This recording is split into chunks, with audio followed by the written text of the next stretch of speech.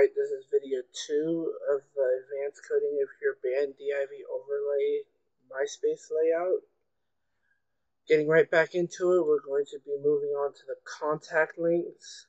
So we're going back to MySpace into safe mode.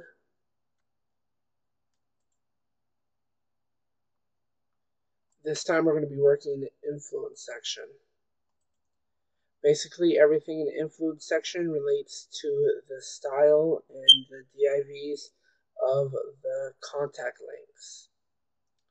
So the first link we're going to be working on is going to be this top part. The div class is VANASF, which is very important to know when positioning.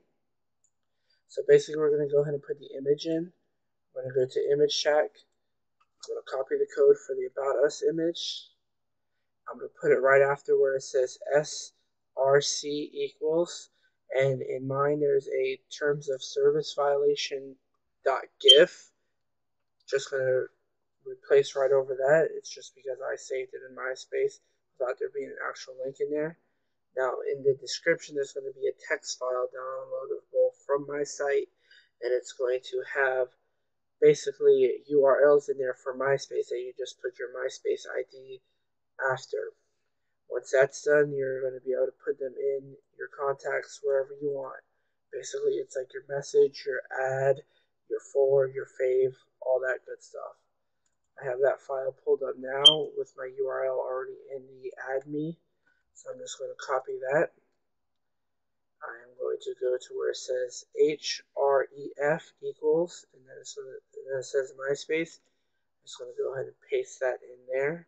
Now you need the height and width of your image. You can do this just how I did the container image, but I already know my dimensions, so I'll go ahead and put those in.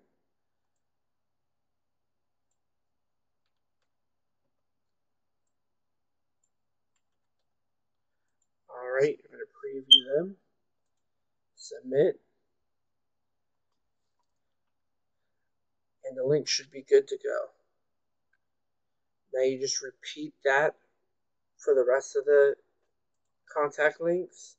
But to add a contact link, basically what you're going to do is go to edit in the influence section, copy the last div class, go a couple of spaces down, paste that under there, and the div class name is going to need to be changed, and you're going to need to know that when you go into the positioning.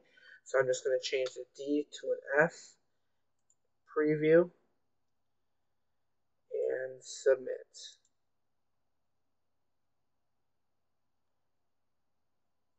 Going into the positioning, which is in the bio section,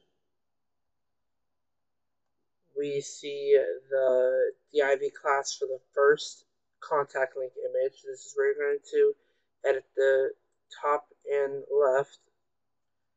Basically do it the same exact way as everything else.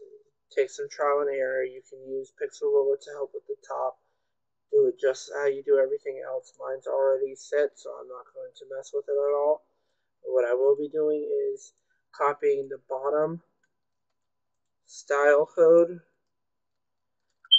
pasting it underneath, and changing the D to an F. So now I can position that last link I just added.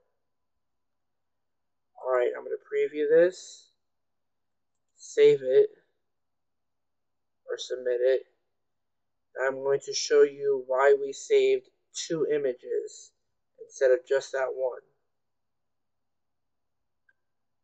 Basically, sometimes when your design is a little extreme, it's a pain in the ass to get it positioned exactly right so that you do not see the other contact images underneath the main one that's clickable.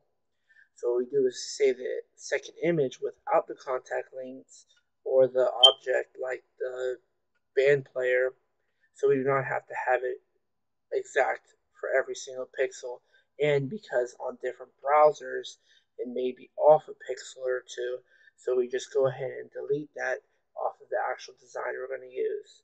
So we're going to go ahead and go to the image host, and we're going to copy that image URL, and we're going to go back to the members section,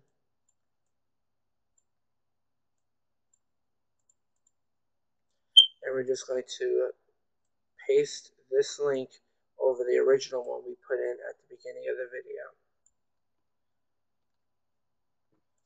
So that now we do not have to worry about positioning every single link right next to each other or right in the same spot, and you have design underneath it that's not lining up correctly. You don't have to worry about any of that now.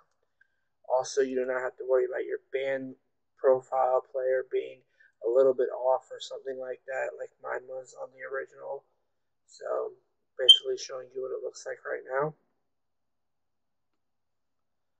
You see, I don't have that little white line that was beside here now, and now I can just position the links beside it and underneath it. Since they're all together, they're all cut together, they're all the exact same size and everything.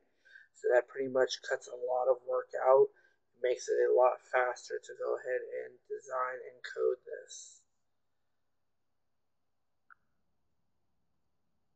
Now we got to position the objects. Basically all I have is a video player, and then I have a new section for text. Everything's already positioned on mine. All I would have to do is put the code for the video in and type the text I want in, but I'm going to go ahead and show you how to do it anyway. We're back in the code. We're going to the member section. At the bottom of the member section, right underneath the part where you put your overlay image in, is going to be where the first object code is.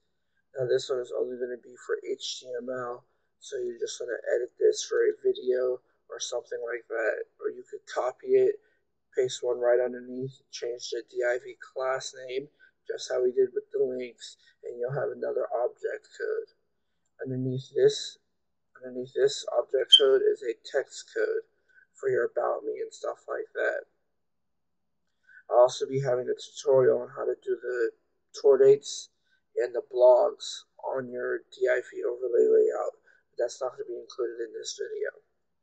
So once you have all that figured out, I'm just going to go ahead and get the height and width of my object so I can put that in.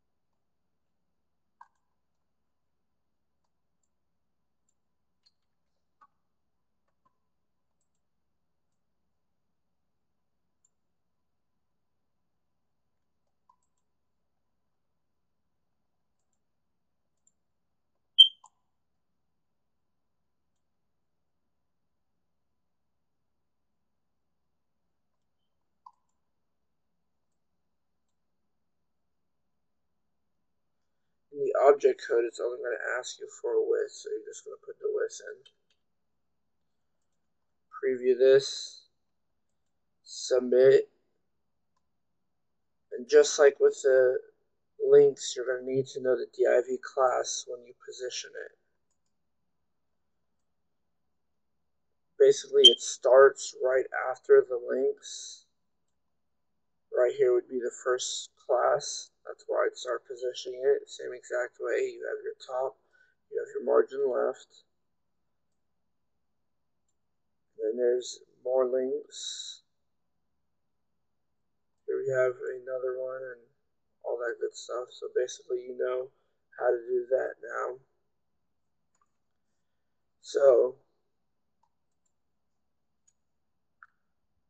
now you should be able to code your own div layout on your own. But if you do need any help, you can contact me on aim@designsbydonell, or you can contact me on MySpace.com/designsbydonell. Make sure you follow me on Twitter, Twitter.com/DonnellKnight. Make sure you subscribe, rate, and comment, and see you on the next tutorial.